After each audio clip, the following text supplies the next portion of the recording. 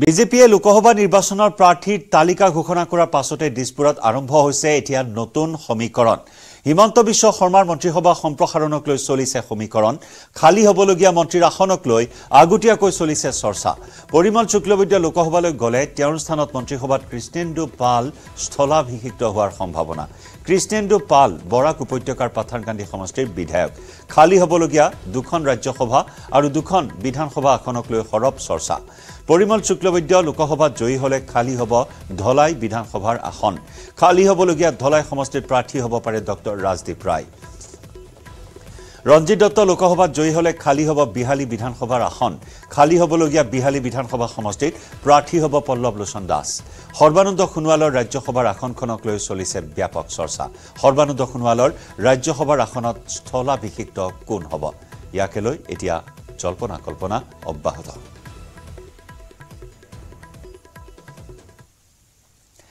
প্ৰধানমন্ত্ৰীৰ আগমনৰ পূৰ্বে যোৰহাটত উপস্থিত হল মুখ্যমন্ত্ৰী হিমন্ত বিশ্ব শৰ্মা মঙলবাৰে লাচিত মৈদামত প্ৰস্তুতিৰ বুজ ললে মুখ্যমন্ত্ৰীয়ে 9 মাৰ্চত হুলুঙাপাৰত প্ৰধানমন্ত্ৰীয়ে উন্মোচন কৰিব বীৰ লাচিতৰ সুউচ্চ প্ৰতিমূৰ্তি উন্মোচনৰ পাছত জনসভাত ভাগ ল'ব প্ৰধানমন্ত্ৰীয়ে দুদিনীয়া খুচিৰে 8 মাৰ্চতে অসমত উপস্থিত হ'ব প্ৰধানমন্ত্ৰী 8 মাৰ্চৰ নিশাটো কাজিৰঙাত কটাই পুৱা ৰাষ্ট্ৰীয় উদ্যান পৰিদৰ্শন কৰিব মোদীয়ে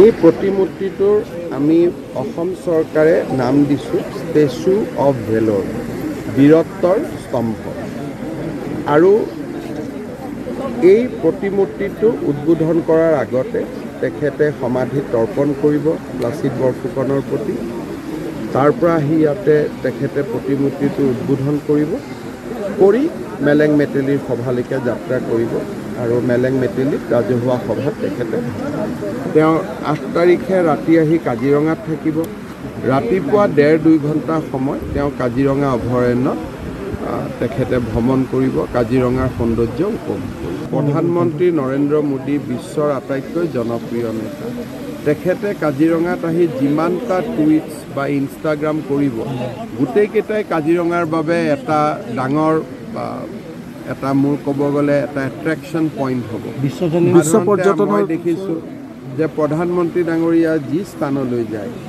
সেই স্থানটো চাবৰ কাৰণে তাৰপিছত মানুহৰ ভিৰ লাগি থাকে বহুত দিনলৈ গতিকে মই ভাবোঁ যে কাজিৰঙা এনেই আমাৰ ঐতিহ্যৰ ক্ষেত্ৰত প্ৰধানমন্ত্ৰী মোদী ডাঙৰীয়াৰ ভ্ৰমণ আৰু নিশা কাজিৰঙাত যাপনৰ এটা ডাঙৰ মেছেজ এটা গোটেই পৃথিৱীলৈ কঢ়িয়াই দিছে লাচিত বৰফুকনৰ প্ৰতিমূৰ্তিটো তেখেতে উদ্বোধন কৰাৰ লগে লগে মানুহৰ মনত গোটেই পৃথিৱীতে চিন্তা হ'ব লাচিত বৰফুকন কোন গুগল কৰিব লাচিত বৰফুকনৰ বিষয়ে পঢ়িব কাৰণ প্ৰধানমন্ত্ৰী ডাঙৰীয়া এজন এতিয়া বিশ্ব নেতা তেওঁ টুইটাৰ ফেচবুক ইনষ্টাগ্ৰামত গোটেই পৃথিৱীৰ মানুহে ফলো কৰে গতিকে প্ৰধানমন্ত্ৰী ডাঙৰীয়াতকৈ ভাৰতৰ ডাঙৰ প্ৰতিনিধি কোনোৱেই নাই গতিকে তেখেতে লাচিত বৰফুকনৰ ষ্টেচু এটা ইনগ্ৰেট কৰিছে লাচিত বৰফুকন কোন মানুহৰ জানিবৰ কাৰণে উদ্গ্ৰীৱ হ'ব আৰু এতিয়া লাচিত বৰফুকনৰ বিষয়ে ছ'চিয়েল মিডিয়া বা গুগলত বহুত মেটেৰিয়েল আছে লগে লগে মানুহে চাব পাৰিব মানুহে বুজি উঠিব যে কেনেকৈ ভাৰতৰ আন এনেকুৱা বিশ্ববিজয়ী বীৰৰ তুলনাত লাচিত বৰফুকনৰ শৌৰ্য বীৰ্য কোনো গুণে কম নাছিল বৰঞ্চ বহুত ওপৰত আছিল গোটেই ভাৰত আৰু পৃথিৱীৰ মানুহে বুজি পাব একেবাৰে এতিয়াতো আমি য'ত থিয় হৈ আছোঁ 50%ত থিয় হৈ আছোঁ কাৰণ ইয়াতে মিউজিয়াম হ'ব ইয়াতে অসমৰ বুৰঞ্জীৰ ইতিহাস থাকিব লাচিতৰ আৰু আহোমসকলৰ ইতিহাস থাকিব চাৰিওফালে প্লেগ্ৰাউণ্ড হ'ব চাৰিওফালে বিভিন্ন অপেন এয়াৰ থিয়েটাৰ দি হ'ব এতিয়াতো হুলুঙাপাৰত যিটো দেখিছোঁ 20% দেখা নাই আৰুতো 80% ইয়াত যোগ হ'ব গৈ আছে গতিকে এইটো অসমৰ নাম্বাৰ 1 টুৰিজিম স্পট হ'ব আৰু লাচিতৰ বীৰত্বক মানুহে শ্ৰদ্ধাৰে আহি ইয়াতে স্মৰণ কৰিব পাৰে ভূমাফিয়াক পুনৰ সকিয়নি মুখ্যমন্ত্ৰীৰ এইবাৰ ৰিলছ বনাই ভূমি বেদখল কৰা দুষ্ট চক্ৰক সকিয়ালে মুখ্যমন্ত্ৰীয়ে উল্লেখযোগ্য যে বিগত কিছু মাহ ধৰি ভূমাফিয়াৰ বিৰুদ্ধে চৰকাৰী অভিযান চলোৱাই নহয় কাৰাগাৰলৈ নিক্ষেপ কৰিছে ৰাজহ বিষয়া অধিবক্তা কৰ্মচাৰীকে ধৰি বহু দালালক খুৰে হক মাটি দালালে হক কাকো আমি এৰি দিয়া নাই এক মিনিট এক ফালস কাণ্ডা কাটাটা বন্ধ করো 2 মিনিট আমি অপেক্ষা করি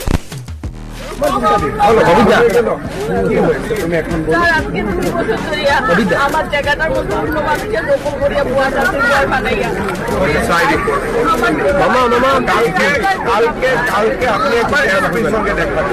আমাৰ ৰাজ্যখনত দুখীয়া দৰিদ্ৰ মানুহে যাতে গৌৰৱেৰে সৈতে জীয়াই থাকিব পাৰে তাৰ কাৰণে আমি সমাজ ব্যৱস্থাৰ মাজত থকা দালাল ব্যৱস্থা আদি সম্পূৰ্ণৰূপে আমি অসমত উৎখাত কৰাৰ বাবে কাম হাতত লৈছো স্যারের সঙ্গে সঙ্গে আমার কাছারের এসপি স্যারের কাছে আমার পিটিশনটা আমি লিখিতভাবে দিয়েছিলাম এটা স্যারের কাছে দিছো এবং আমি কোশ্চেন 24 ঘন্টার ভিতরে এটা অ্যাকশন নেওয়ার লেগে যেভাবেই স্যারে কোশ্চেন এইভাবেই আমার 24 ঘন্টার ভিতরেই আমার অ্যাকশনটা হয়েছে আমি অনেক খুশি এখন এসপি স্যারে গত দিনে এখানে আইয়া ভেরিফিকেশন করছি এই আমার সার্কেল অফিসারও আইছিলাম সেটেলমেন্ট অফিসারও আইছিল আইয়া ভেরিফিকেশন করার পরে সব কিছু দেখছেন যে আমরা এখানে ঠিকই জায়গা আছে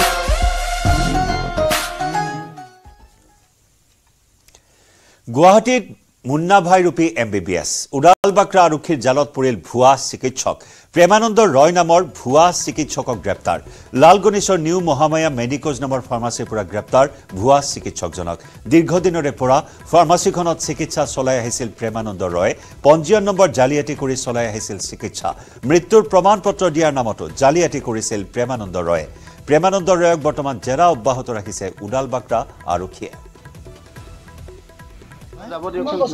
Right, 70 অন্তত মোটামুটি 16 তার মানে ধরো 81 সালের পরে 83 পরে করেছে 83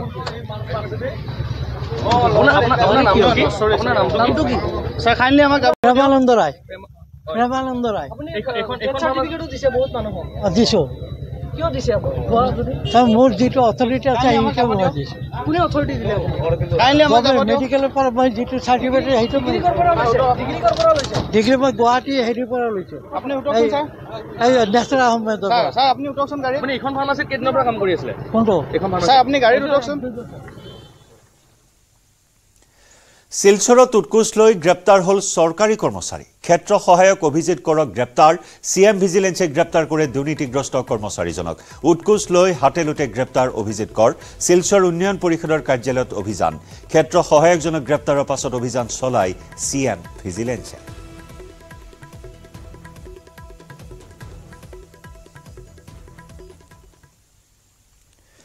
ধুবুৰীৰ বিলাসীপাৰাৰ 8 নম্বৰ ৱাৰ্ডৰ এঘৰত গৃহস্থ নথকাৰ সুযোগ লৈ চোৰে লুটি নিলে প্ৰায় 6 লাখ টকাৰ সোণৰ অলংকাৰ অভিজিত চক্ৰৱৰ্তী নামৰ ব্যক্তিজনৰ ঘৰত চোৰে চলালে সাফাই অভিযান চিকিৎসাৰ বাবে পৰিয়ালটো ওলাই যোৱাৰ সময়তে চোৰে লুটি লৈ গল অলংকাৰখিনি নিশা ঘৰলৈ উভতি আহি ঘৰৰ ভিতৰৰ সকলো লণ্ডভণ্ড হৈ থকা প্ৰত্যক্ষ কৰে পৰিয়ালটোৱে ঘটনা সন্দৰ্ভত বিলাসীপাৰা থানাত অভিজিত চক্ৰৱৰ্তীয়ে এজাহাৰ দাখিল কৰিছে নিশাই বিলাসীপাৰা আৰক্ষী ঘটনাস্থলীত উপস্থিত হৈ আৰম্ভ কৰিছে তদন্ত লেটাৰ ট্ৰিটমেন্ট কৰাই মেলি পেলাই আহি পেলাই চাও যে এনেকুৱা সব তলাবিলাক তাৰমানে সব ভাঙি আছে ভিতৰৰ তলাটো আৰু যে কিহৰ হেৰি তলা গ্ৰিলৰ তলাও ভাঙি আছে ভাঙি পেলাই মানে হেৰি কৰি সোমাই চাও ভিতৰত সব বস্তুখিনি হেৰি হৈ আছে মানে হেৰি ইয়াতে তাৰমানে কি আছিলে আপোনাৰ গডৰেজ ভাঙিছে তাৰ পিছত ভিতৰত হেৰি আছিলে ল্যাপটপ আছিলে DSLR আছিলে এটাও নাই ল্যাপটপ আছিলে DSLR গল তাৰ পিছত আপোনাৰ কেছ আছিলে এপ্ৰক্স 10 to 15 সাগে আছিলে এক্সট্ৰা আছিলে ভিতৰত তাৰ পিছত আৰু গোল্ড আছিলে আপোনাৰ কানৰ হন গৈছে চুৰি আছিলে আপোনাৰ চাৰি জোৰা মান আছিলে চুৰি তাৰ পিছত আৰু ইয়াৰিং আছিলে মোৰ গোল্ডৰ নেতৃত্বই প্ৰাৰ্থী ঘোষণা নকৰোতে গুৱাহাটীত প্ৰচাৰ আৰম্ভ কৰি দিলে মীৰা বৰঠাকুৰে মহানগৰীৰ চিটি বাছে বগাই নিজৰ বাবে নহলেও গণতন্ত্ৰ শক্তিশালী কৰিবলৈ ভোট ভিক্ষা মীৰা বৰঠাকুৰক সংগ দিলে প্ৰাক্তন মন্ত্ৰী প্ৰণতি ফুকনে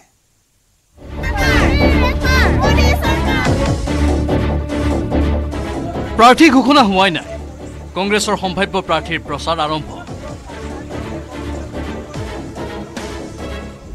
অভিনৱ পদ্ধতিত কংগ্ৰেছৰ সম্ভাৱ্য প্ৰাৰ্থী মীৰা বৰঠাকুৰৰ প্ৰচাৰ মহানগৰীত চিটি বাছত উঠি নিজৰ বাবে নহলেও গণতন্ত্ৰৰ বাবে ভোট বিচাৰিছে মীৰা বৰঠাকুৰে মীৰা বৰঠাকুৰৰ সৈতে আছে প্ৰাক্তন মন্ত্ৰী প্ৰণতি ফুকন প্ৰাৰ্থী ঘোষণা হোৱাৰ পূৰ্বেই এনেধৰণে কংগ্ৰেছৰ সম্ভাৱ্য প্ৰাৰ্থীৰ আৰম্ভ হ'ল নিৰ্বাচনী প্ৰচাৰ।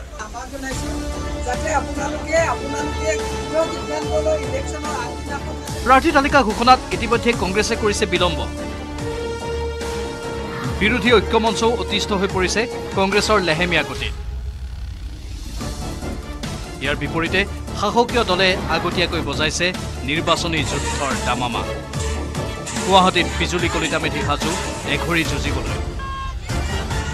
কংগ্ৰেছৰ প্ৰাৰ্থী ঘোষণালৈ বাট নাচাই মীৰা বৰঠাকুৰে অৱশেষত আৰম্ভ কৰি দিছে প্ৰচাৰ। গুৱাহাটীত টিকট পাম বুলি আশাবাদী মীৰা বৰঠাকুৰে অভিনৱ কৌশলেৰে চলাইছে প্ৰচাৰ। চিটি বাছে গুৱাহাটীৰ জনতাৰ কাষ চাপিছে মীৰা। নিজৰ বাবে নহলেও গণতন্ত্ৰৰ বাবে কংগ্ৰেছলৈ ভোট ভিক্ষাত নামিল মীৰা বৰঠাকুৰ।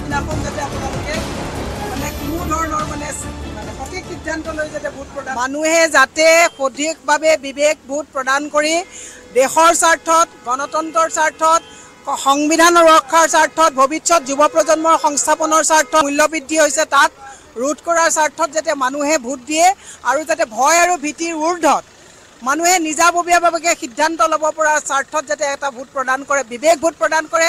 ইলেকশ্যনৰ আগৰ দিনাখন যাতে ৰাইজে উঠি ভাহি নগৈ বিবেক ভোট প্ৰদান কৰি গণতন্ত্ৰক ৰক্ষা কৰে, তাৰ কাৰণে আমি এটা সজাগতা অনুষ্ঠান আৰম্ভ কৰিছোঁ। মীৰা বৰঠাকুৰৰ এই অভিযানৰ সংগী হ'ল কংগ্ৰেছৰ প্ৰাক্তন মন্ত্ৰী প্ৰণতি ফুকন। কংগ্ৰেছৰ প্ৰাৰ্থী তালিকা ঘোষণা হোৱা নাই যদিও মীৰা বৰঠাকুৰৰ আত্মবিশ্বাস মানিবলগীয়া। মহানগৰীত বিজুলী কলিতা মেধি নতুন মুখ। সেই হিচাপত মীৰা বৰঠাকুৰে টিকট পালে নিশ্চিতভাৱে যুদ্ধ হ'ব তয়াময়া। বিপুল বৰ্মনৰ report, news 18 Assam north east.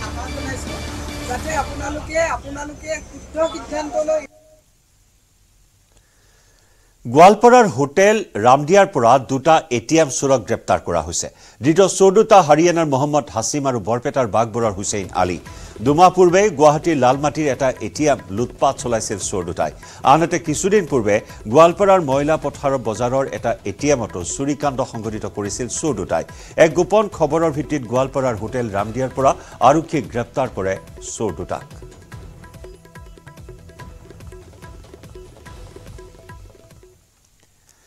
গোলকগঞ্জৰ আগমনীত ভয়ংকৰ ঘটনা। ড্ৰাগছ বিৰোধী অভিযান চলাবলৈ যোৱা আৰক্ষীক আক্ৰমণ। ড্ৰাগছ মাফিয়াৰ ড্ৰাগছ পেডলাৰৰ আক্ৰমণত আহত গোলকগঞ্জ আৰক্ষীৰ জোৱান হৰিদেৱ ভৰালী। এক গোপন সূত্ৰৰ খবৰৰ ভিত্তিত আগমনীৰ হক বজাৰত আৰক্ষীয়ে চলাইছিল অভিযান। অভিযানৰ সময়ত আৰক্ষীয়ে বৃহৎ পৰিমাণৰ ব্ৰাউন চুগাৰ সহ গ্ৰেপ্তাৰ কৰে এটা ড্ৰাগছ পেডলাৰক। এন্ধাৰৰ সুযোগ লৈ আন কেইবাটা ড্ৰাগছ পেডলাৰৰ পলায়ন। ধৃত পেডলাৰটোক আৰক্ষীৰ জেৰা অব্যাহত। পলায়ন কৰা ড্ৰাগছ পেডলাৰ কেইটাৰ সন্ধানতো গোলকগঞ্জ আৰক্ষীয়ে অব্যাহত ৰাখিছে অভিযান।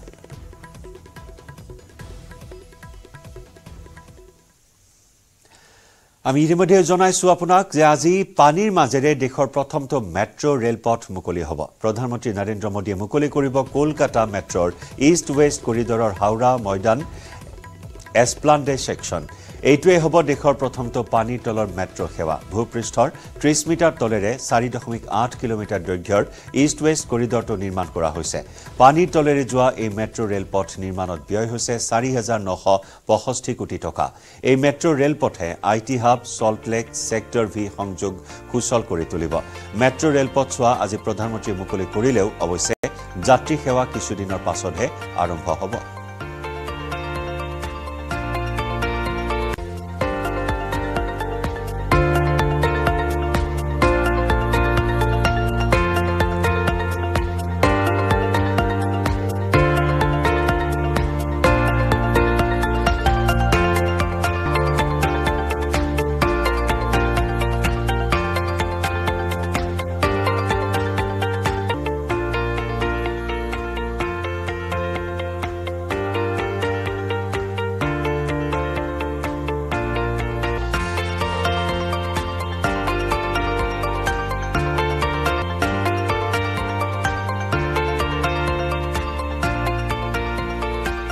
लगे कि जो है यहाँ पर अंडर द रिवर जा रहे हैं, तो टनल में हम लोग जो जा रहे हैं यात्रियों को जो है हम किसी तरह के उसका फीलिंग देने के लिए कोशिश किए हैं। तो आई मीन आइडिया थी, तो उसको जो है हम लोग ने तरह तरह के सोच के जो है उसका पहले जो है we brought in the light, then और जो है then we brought in the paintings which are कुछ and the artist and all, अपने सब लोग जो है हम लोग इतनी कोशिश किए, रात 12 बजे तक जो है हम लोग यहाँ पर रहकर, क्योंकि we could do that only after the clearance of the plane and really we have struggled hard and hope people enjoy that. Sir, अभी जो हम ट्रैवल कर रहे हैं, कितना नीचे हम ट्रैवल कर रहे हैं? हम लोग we are about 16 metres below the level of the water. ऊपर से देखें तो 32 मीटर नीचे हम लोग। तो ऊपर जो लोग होंगे, जो अगर कोई नदी में ट्रैवल कर रहा है, क्या उसे फील होगा कि नीचे मेट्रो भी चल रही है? नहीं, कुछ फील नहीं होगा, कुछ फील नहीं होगा, बिकॉज हम लोग उस नदी का नीचे के जमीन के नीचे में है। मतलब ये इंजीनियरिंग का एक ये इससे मार्बल। तो सर, कितने लोगों को फायदा होने वाला है इससे जब ये करीबन जो है एक बार सियालदह जोड़ जाए तो I mean we'll be having a daily ridership of रफली 7 लाख के आसपास मैं एक्सपेक्ट। আৰু ভাৰতৰ প্ৰধানমন্ত্ৰী নৰেন্দ্ৰ মোদীয়ে এই সেৱা মুকলি কৰিব। এইটোৱে হ'ব দেশৰ প্ৰথমটো পানীৰ তলৰ মেট্ৰ' ৰেল সেৱা। ভূপৃষ্ঠ 30 মিটাৰ তলেৰে 4.8 কিলোমিটাৰ দৈৰ্ঘ্যৰ এই মেট্ৰ' ৰেল সেৱা মুকলি কৰা হ'ব। প্ৰস্তুতি এই মুহূৰ্তত আমি দেখুৱাইছোঁ পোনপটীয়া সম্প্ৰচাৰৰ জৰিয়তে। আৰু এই ৰেলখনেৰেই প্ৰধানমন্ত্ৰী মোদীয়ে এই সেৱা আৰম্ভ কৰিব। অৱশ্যে কিছুদিনৰ পাছত যাত্ৰী সেৱা আৰম্ভ হ'ব। আটক ধুনীয়াকৈ সজাই পৰাই তোলা হৈছে মেট্ৰ' ৰেলখন। ইষ্ট ৱেষ্ট কৰিডৰ সংযোগ কৰিব এই সেৱাই।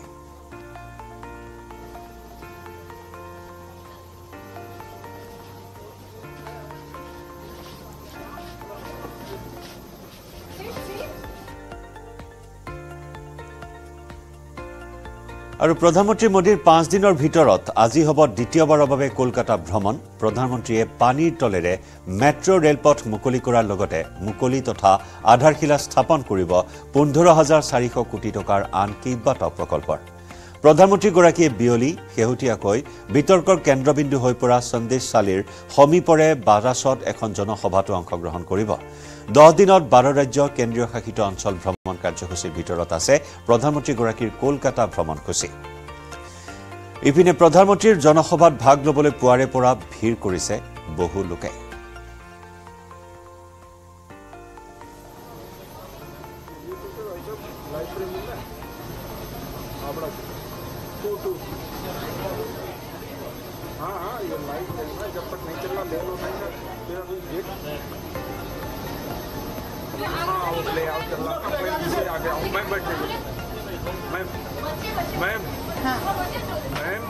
आप फ्रेम में ठीक है बढ़िया। जब हम चल देगा बंद हो जाएगी फिर से बंद हो जाएगी।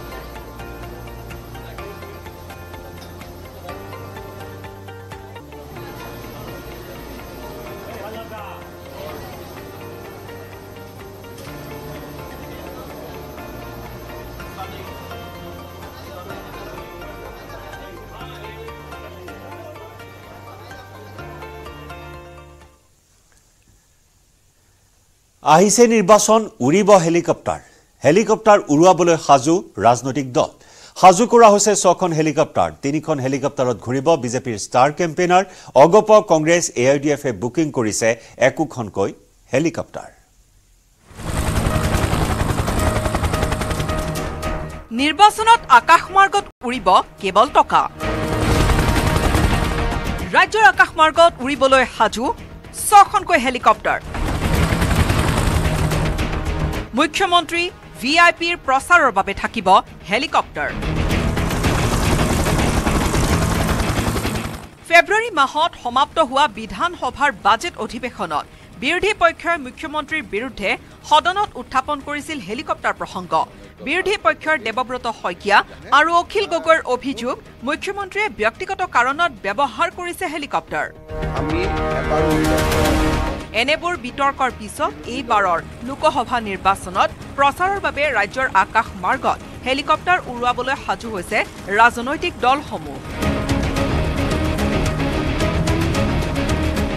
যিকোনো নিৰ্বাচনৰ প্ৰচাৰৰ অবিচ্ছেদ্য অংগ হৈছে হেলিকপ্টাৰ আৰু 2024 বৰ্ষৰ লোকসভা নিৰ্বাচনৰ এই মুহূৰ্তলৈকে জানিব পৰা অনুসৰি 6খনকৈ হেলিকপ্টাৰ বুকিং কৰিছে ৰাজনৈতিক দলসমূহে তাৰে 3খন শাসনাধিষ্ঠ বিজেপিয়ে বুকিং কৰাৰ বিপৰীতে এখন কংগ্ৰেছে এখন অসম গণ পৰিষদে আৰু এখন এআইডিএফে বুকিং কৰিছে হেলিকপ্টাৰ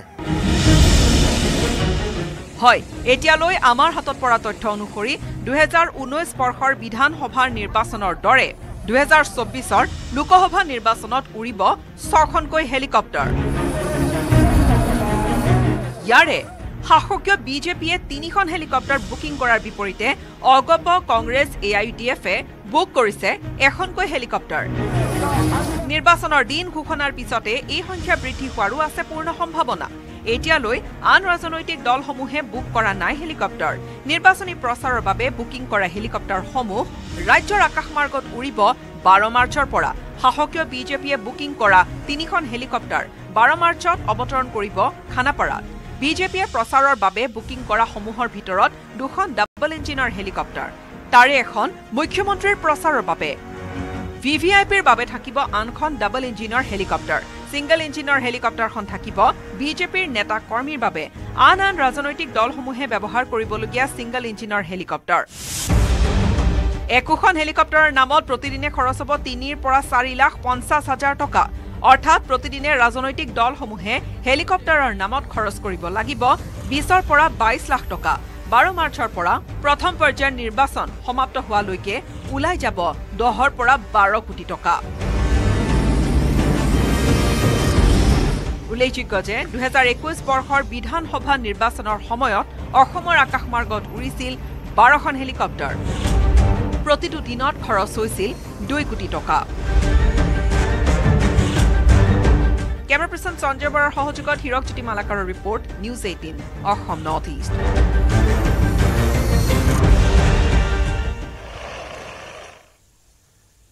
নাগৰিকত্ব সংশোধনী আইন বিৰোধী প্ৰতিবাদ কলিতেই মহিমূৰ কৰিবলৈ তৎপৰ হৈছে আৰক্ষী তথা প্ৰশাসন কৃষক মুক্তি সংগ্ৰাম সমিতিৰ কেন্দ্ৰীয় মুখ্য সাংগঠনিক সম্পাদক ঋতুমণি হাজৰিকালৈ জাননী শিৱসাগৰ জিলাৰ অতিৰিক্ত দণ্ডাধীশৰ কাৰ্যালয়লৈ তলব ঋতুমণি হাজৰিকাক ভাৰতীয় দণ্ডবিধি আইনৰ 107 ধাৰাৰ অধীনত বন্ধ স্বাক্ষৰ কৰিবলৈ হেঁচা ঋতুমণি হাজৰিকাক প্ৰশাসনৰ হেঁচাৰ পাছতো বন্ধত স্বাক্ষৰ নকৰিলে ঋতুমণি হাজৰিকাই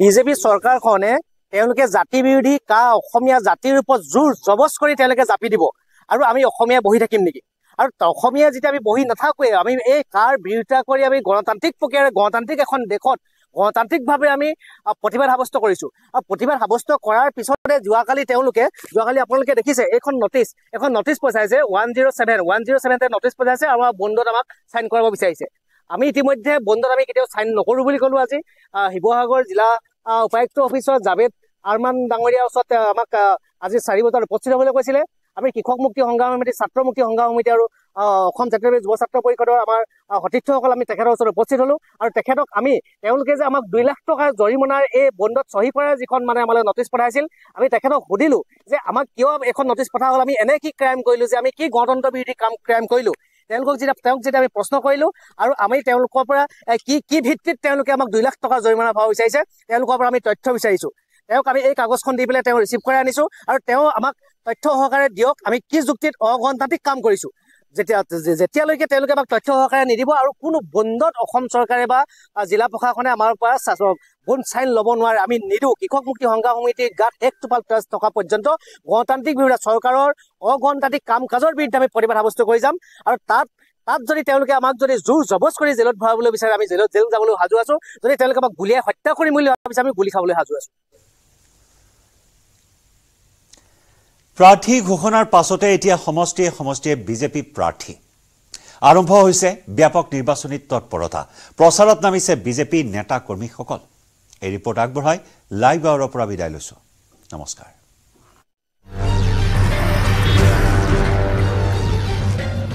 খেলা শুৰু ৰাজনীতিৰ ৰণপথাৰত টঙালি বান্ধি নামিছে বিজেপি দলৰ সেনানীসকলে এয়া সময় ভোটাৰৰ মত জয় কৰাৰ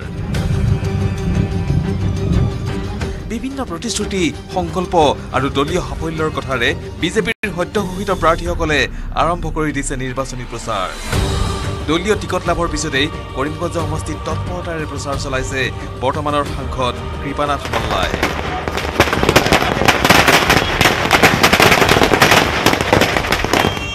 শেষ হোৱা নাই টিকট লাভৰ আনন্দ উদযাপন উৎসৱৰো।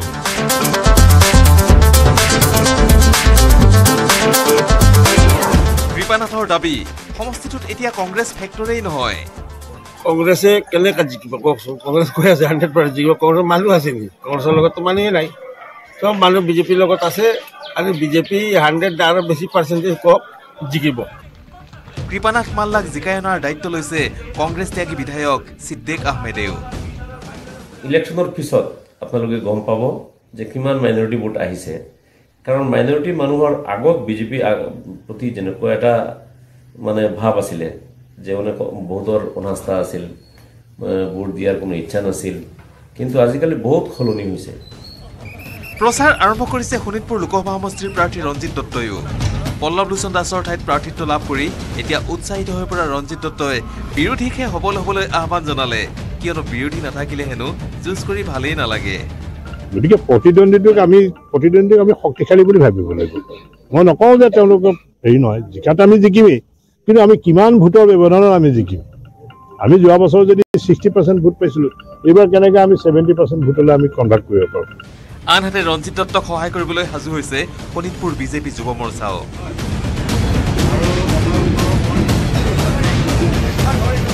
কংগ্ৰেছৰ দখলত থকা নগাঁও সমষ্টি উদ্ধাৰৰ বাবে এইবাৰ দায়িত্ব দিয়া হৈছে সুৰেশ বৰাক।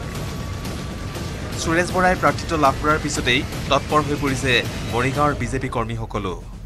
মৰিগাঁও সমষ্টি, লাহৰিঘাট সমষ্টি আৰু জাগীৰ সমষ্টি, এই তিনিটা সমষ্টিত আমি এটা সমষ্টি বান্ধিব লাগিব। যোৱাবাৰ 52,000 ভোট দিছিল। কাজিৰঙাত কামাখ্যা প্ৰসাদ তাছাই প্ৰাৰ্থিত্ব লাভ কৰাৰ পিছতেই তাছাৰ লগতে উৎসাহিত হৈ পৰিছে তৃণমূল কৰ্মীসকলো। ইতিমধ্যে নিৰ্বাচনী কুচকাৱাজ আৰম্ভ কৰি দিছে তৃণমূল কৰ্মীসকলে। সমাগত লোকসভা নিৰ্বাচনক লৈ ব্যস্ত হৈ পৰিছে বিজেপি ওদালগুৰি জিলা সমিতিও। দৰং ওদালগুৰি লোকসভাৰ প্ৰাৰ্থী হিচাপে বৰ্তমানৰ সাংসদ দিলীপ শইকীয়াক প্ৰাৰ্থিত্ব প্ৰদান কৰাৰ লগে লগে অধিক উৎসাহী হৈ পৰিছে কৰ্মীসকল।